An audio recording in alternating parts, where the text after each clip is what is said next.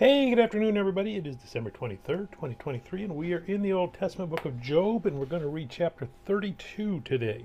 All right. So Job's friends have said there's peace, which was that simple argument. Bad things happen to you. You must have been guilty of something, because if you were really a righteous person, good things would have been happening to you. And we said, well, there's kind of some truth in there, but it's really simple. Doesn't account for all the fallen nature of the world that we live in. Job had a better explanation that it's his plight had to do with the sovereignty of God, but he took it to the wrong conclusion that must mean that God wants to punish us and be in conflict with us. That's why he created us. And again, they've all hidden around the truth. They've touched on the truth in some places, but they come to wrong conclusions. Now there's another person that we see who was sitting there watching this and apparently biting his tongue, a young man who in his vim and vigor wants to get in there and say, no, you're all wrong. I know the answer.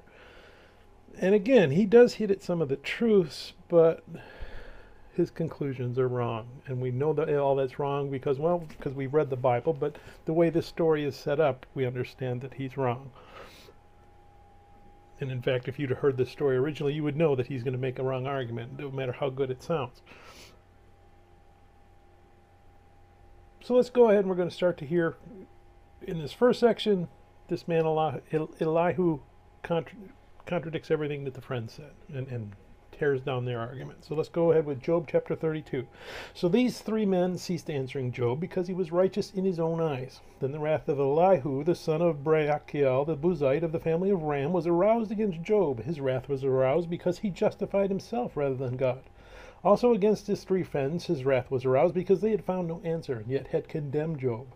Now because they were years older than he, Elihu had waited to speak to Job. When Elihu saw that there was no answer in the mouth of these three men, his wrath was aroused. So Elihu, the son of Barachiel the Buzite, answered and said, I am young in years, and you are very old. Therefore I was afraid and dared not declare my opinion to you. I said age should speak, and multitude of years should teach wisdom.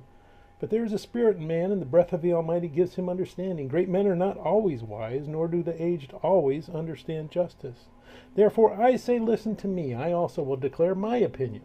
Indeed, I waited for your words. I listened to your reasonings while you searched out what to say. I paid close attention to you, and surely not one of you convinced Job or answered his words. Lest you say, we have found wisdom. God will vanquish him, not man. Now he has not directed his words against me, so I will not answer him with your words. They are dismayed and answered no more. Words escaped them, and I have waited because they did not speak, because they stood still and answered no more. I also will answer my part, and I too will declare my opinion, for I am full of words. The spirit within me compels me. Indeed, my belly is like wine that has no vent. It is ready to burst like new wineskins. I will speak that I may find relief. I must open my lips and answer. Let me not, I pray, show partiality to anyone, nor let me flatter any man, for I do not know how to flatter, else my Maker would soon take me away. May God bless the reading of his word. May God bless you. Bye.